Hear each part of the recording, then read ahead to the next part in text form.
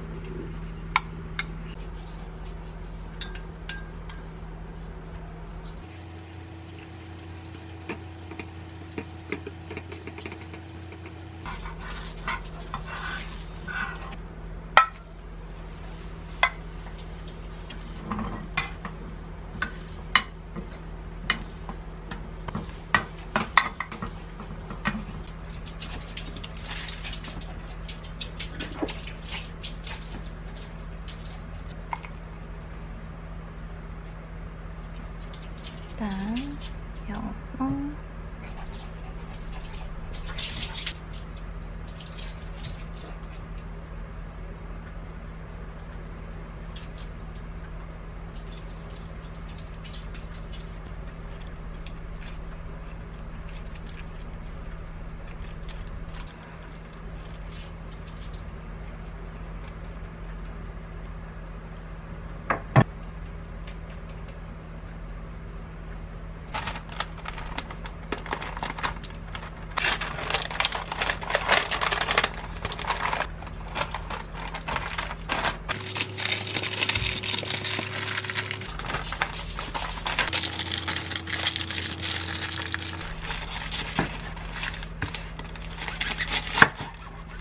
짜잔.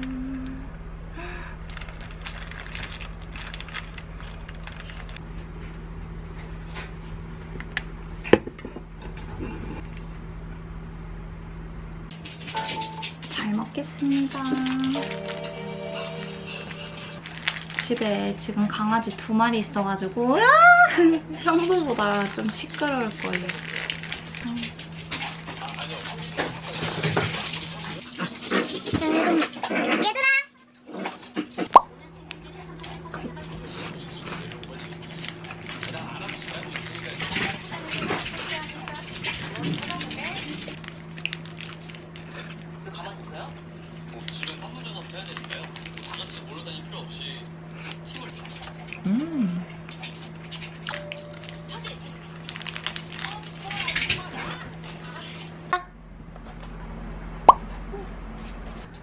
마루야. 우와.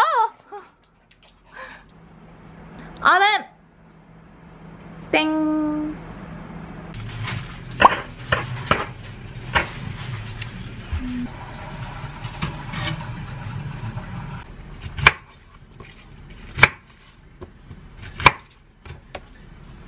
전복은 어제 아빠가 다 손질해놔가지고 물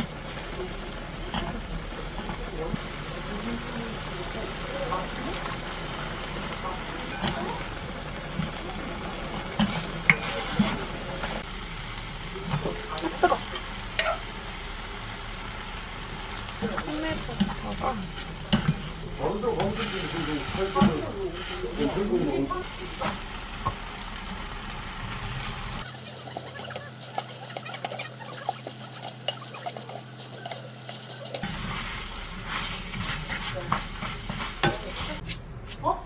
네이버도? 아이고.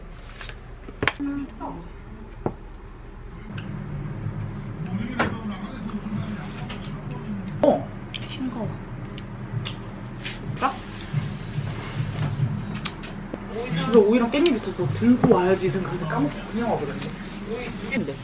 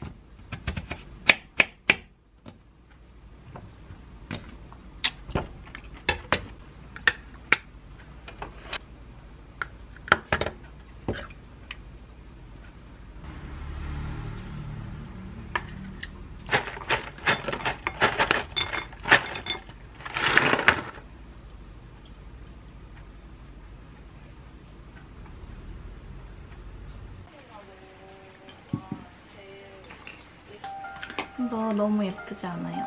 진짜 너무 마음에 들어요.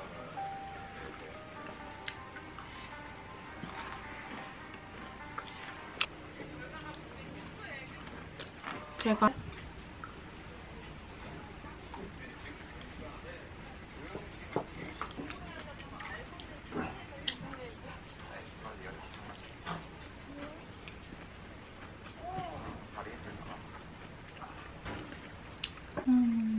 이거 초코가 너무 달아서 절반 정도 남겼어요.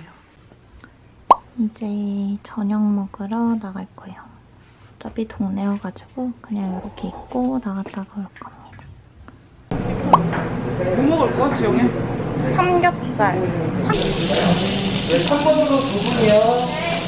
예약 손님 아니에요. 괜찮으세요, 어머니? 네. 감사합니다. 우선 맛있게 드십시오. 삼겹살 2인분 빼주시고. 이게 아버님 이거 준비하고 오세요. 아버님 이거 아니 미리 미리 얘기해서 영인 거 좀 맛있는 거 먹는다는데.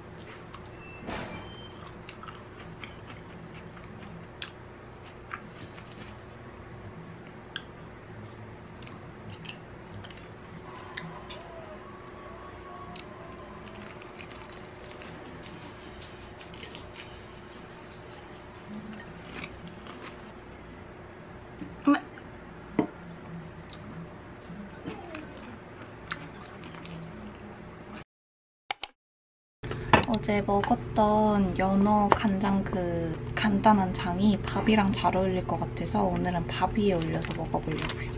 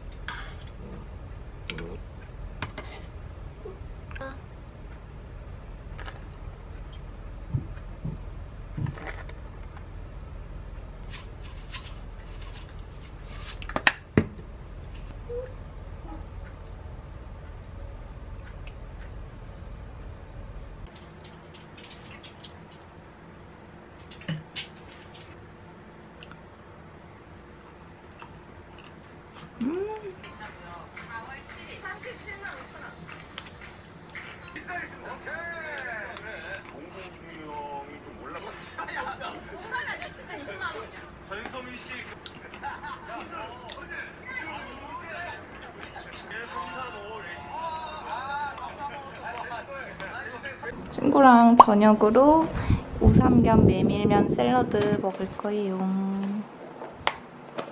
한번 까볼까요? 애들 빨리 가야 돼가지고 그냥 갔어. 어제 치킨. 친구들 중 그치? 바닥재 먹어보자.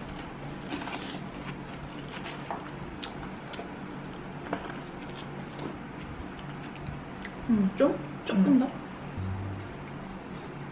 내일 수강 신청이거든? 오늘은 닭가슴살 청경채덮밥 볶음밥 해서 먹을 거예요.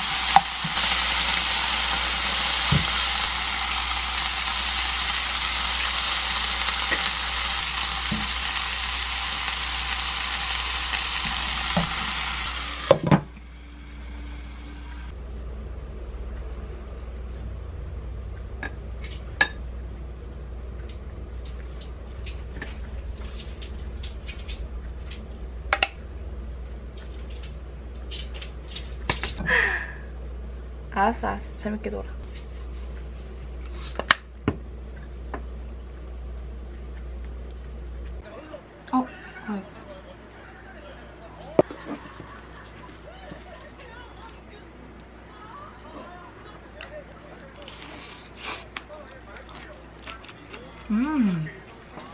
아이고.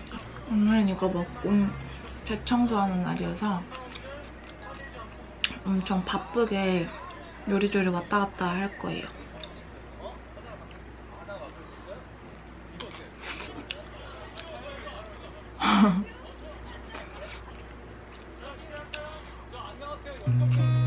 I've seen a lot of change, been through a lot of pain. Some things are not the same as they were a year ago, but all will be okay.